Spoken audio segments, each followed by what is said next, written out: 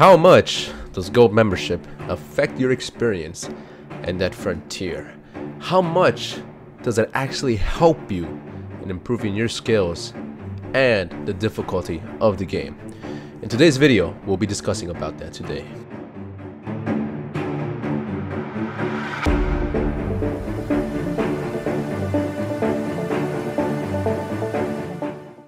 Yo, how's it going, everybody? My name is Rmando and welcome back to another Dead Frontier video, guys. So guys, before anything, I just want to apologize for the 1 month break. A lot of things happen. I'll be uploading that in the next week's video or maybe this week's video. I'm not too sure. Let's see how my schedule is. But yeah, stay tuned for that.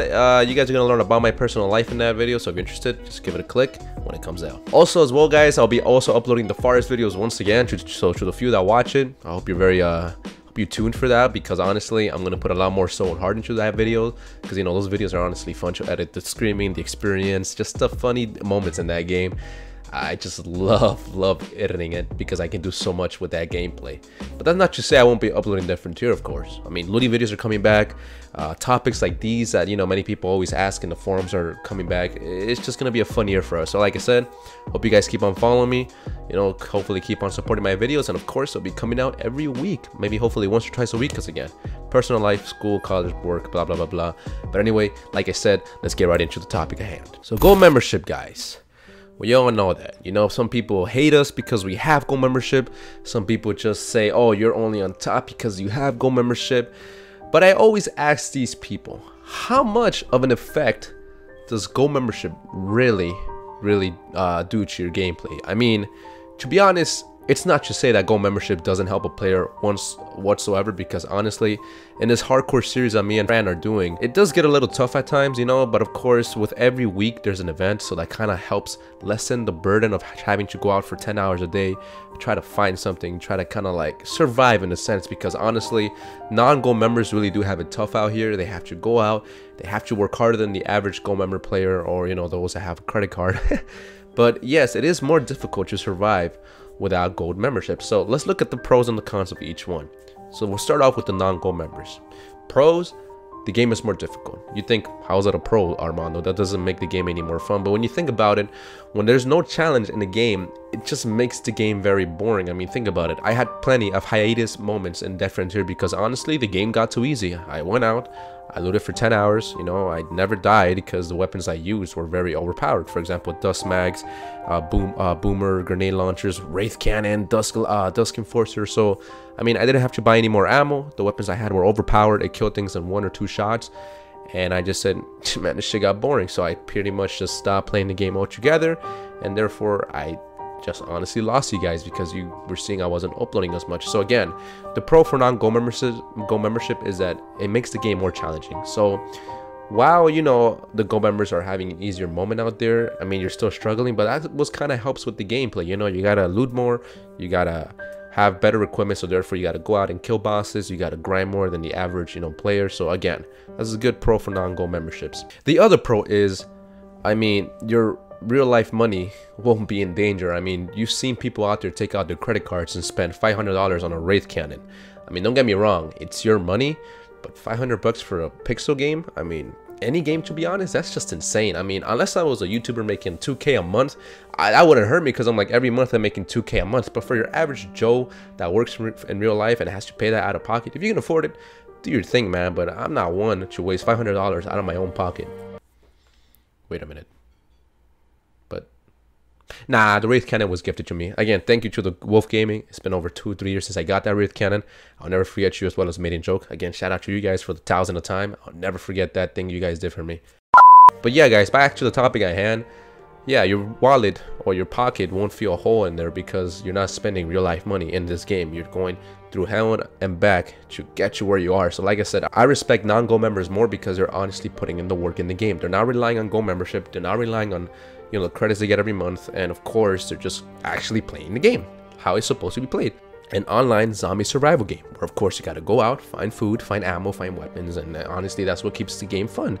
Before the whole, you know, pay to win aspect back in 2D or 3D, I'm sorry. I mean, the game was honestly fun. 2D was just so much fun. It was a very simple game, you know, little non-graphical amazing game, but it was just the fact that the experience was amazing. You didn't have to have non-gold. You didn't have to have gold memberships to get far in the game. Every weapon was more or less leveled, so of course it made more sense to grind it rather than buy the game and, you know, spend a lot of money on it. But of course, over the years, we've seen that 3D more or less became a very much, or obviously it's very obvious that it became a very pay-to-win game. So that's why a lot of players kind of quit the game. They didn't see the sense in, you know, spending 80 hours a week, or not even that, I'm gassing it, but they didn't see the sense in putting so many hours into a game where it took them forever just to get you level 100. Last but not least, for the pro of non-gold members is they can honestly learn to find better ways of making money.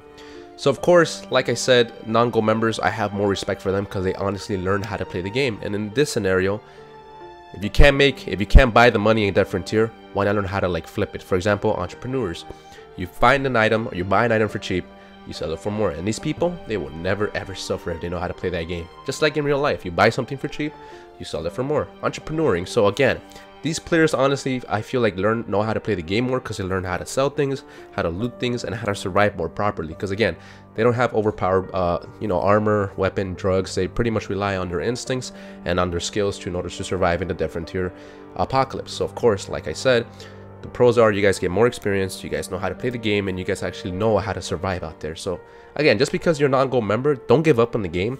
It's pretty fun when you have nothing to kind of boost you. I mean, granted, every weekend there is an event, so therefore, I mean, you're not really suffering as back then, because back then, dude, there was no, you know, weekend boost or event. It was just pure, you know what, you have non-gold member, you're getting no boost, there's no drugs, you just gotta grind the hell out of this game. But now admin pretty much got a little bit more lenient to kind of save the community he has left, and honestly I could respect that. So he wants to get everybody more or less an even playing field, but of course he's still trying to go for people to have a reason to buy gold memberships. So of course, you know, he kind of has to keep it, you know, non-gold members here and gold members on top. So you can kind of see it from a business standpoint why, you know, this game is more or less kind of a little bit of pay to win. Well, not kind of, a little pay to win, a lot. But again, admin needs to make his money, so therefore he kind of can't make the game too easy. He has to make it hard for the non-gold members.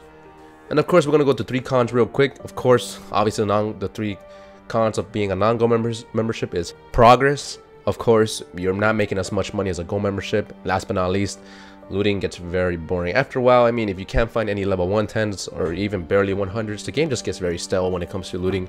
So therefore, many non-gold members just learn how to, you know, become an entrepreneur. They say, well, am I going to waste time on looting when I can just buy an item for cheap, sell it for more, and make 10k in like 2 minutes? So again, the thing about being a non-gold member is eventually the game does get very stale. And that's why many non-gold members end up quitting, because they're like, what's the point of me putting all these hours if the guy with the gold members gets 200 credits automatically every month, which is equivalent to 4 mil without them even having to do anything for him monthly. So yeah, those are the 3 cons and 3 pros of being a non-gold member. And now, of course, there's a lot of pros for gold members. I'm just gonna go through 3 very, you know, obviously high up there's that I believe when it comes to being a gold member. Number 1, of course, you get 200 credits every month, which is equivalent to 4 mil in game. So I mean, of course, you're not gonna have to loot as much or kill bosses, because every month, if you're a gold membership and paying for it, you get 200 credits automatically. So imagine that. 200 credits every month, you're not really suffering. 4 mil right there, you can buy a lot of weapons, a lot of ammo, and a lot of food, which therefore can help you kind of progress even faster in the inner city. You don't have to go out there, I mean, and have to grind for hours, because again, you're getting 4 mil every single month. So like me, I think I already have 400 credits accumulated because I haven't really, you know, sold them. So yeah, crazy. Second pro is your loots increase dramatically. Well, not dramatically, because I mean, even though your loot rates do increase just by a little margin, is better now because you can now loot 120s, which again, they're not easily lootable, but you have a chance of finding 120s now, again, which is, you know, the legendary weapons. It's easier to find level 110s compared to a non-gold membership, and it's a hell of a lot easier to loot with level 100 items, you know, compared to non-gold membership whose rates are even lower on level 110 weapons. You know, level 100 items are really easy for the gold memberships to find. If you loot, you know, if you loot for 2 hours, you can easily make 200k in the inner city, you know, just going around looting every single spot, especially with a speed boost. Insane. You can clear an area in about not even 5 minutes, but you can clear a building, for example, the second bunker, in around 10 minutes easily, if you just focus on the loot and not focus on the zombies, and just go in there, loot, buy, kill, repeat. So you'll make 200k easily in an hour or an hour and a half. And again, the other part is you level up even faster as well. I mean, you get an incredible experience boost on top of the drugs you have, and also on top of the XP boost That's, you know, we get more or less every weekend. So of course our Go membership would just dominate every single player that is non-Go member. It's a known fact. You know, again, it is a pay to win game, but Go membership honestly doesn't help you as much as you think, and I'll get to that in a minute. Last but not least, another good pro for the Go membership is it kind of does elevate the experience for different tier. I mean, like I said, compared to a non-Go membership where you have better chances of finding stuff. So when it comes to killing a boss, which is guaranteed a loot, there's a good chance that you can honestly just find a 120 without you even trying on killing the boss. Not only that, but like I said, you get 4 mil every month, so therefore you can easily afford boost, you know, drugs. You can easily afford weapons that cost, you know, like 2-3 mil.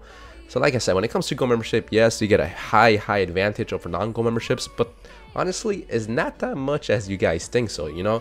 Many people always blame us Go memberships for saying, oh, if you didn't pay for this game, you wouldn't be where you're at. But that's not necessarily true, because at the end of the day, you know, there's still some cons to Go membership, and I'll go over that right about now. So the first con for Go memberships is the loot.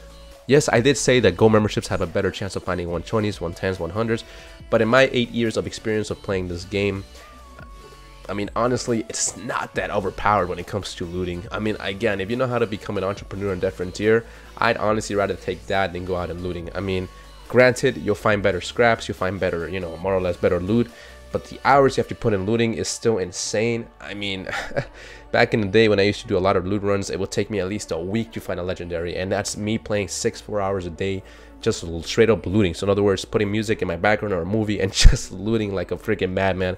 And let me tell you something, that gets stale over time. Would I make money? Oh, hell yeah. Would I get bored eventually? 100%. After 4 hours, you know, that's of me actually being dedicated to the game. I would just say, you know what, today I'm calling out quits, and eventually, like I said, I'll go into a hiatus and not really loot for a long time, because again, that will burn me out. It will make the game very boring, and with the overpowered weapons I have, it'll just get very stale. Second con for Go membership is it makes the game stale in a more higher pace than non-Go memberships. So I guess I'm pretty sure you guys are wondering, what? Non-Go memberships, but they barely have the advantages that Go member has. Exactly. When you become a Go member, everything just gets very easy, fast. I mean, when you think about it, the zombies, the infected that are out there, they are not hard to kill. If you can buy a 5.7 Rex for 60k, it'll kill a Leaper in 3 to 4 hits. It'll kill Tundra in 2 hits. It'll kill most of the higher level and infected with 3 hits. So I mean, a Rex that costs 60k, and of course you buy the ammo. For a Go member, that's really much nothing, because again, every month you're making 4 mil without them even having to go loot or kill. So eventually the game just gets stale, and of course the only reason for paying or playing the game is just to get even better equipment. But even then, you know, Wraith Cannon is 20k credits, 15k credits. Ultra Boost is like 500 mil, 200 mil. So at the end of the day, unless you're still putting hours into the game, Go membership really doesn't help you out that much in terms of, you know, progressing. It'll get you higher than the average non-Go member, but in terms of like skill wise or like economy wise, not that much, honestly. I mean, most of you guys are thinking, oh, but that's crazy. Go member, you're paying $8 a month. Exactly, you're paying only $8 a month, where a freaking, you know, Wraith Cannon, you gotta pay $500 for that freaking thing. So again, it doesn't help you out as much, guys. And last but not least, the last con for non-Go member, I mean for a Go member, is, I mean, you're paying out of your own pocket. I mean, granted, if you like the game, $8 is $8, but at the end of the day, that non-Go member is paying nothing for the game, and the Go member is. So again, $8 doesn't really appear that much, especially for most of us, but I mean, the guy isn't paying for anything. We are, you know, $8 a month, you know, and eventually you're gonna want more power, you're gonna want more better weapons, so you're gonna end up taking out the credit card or the debit card, whatever you have, and just end up spending more money than you think.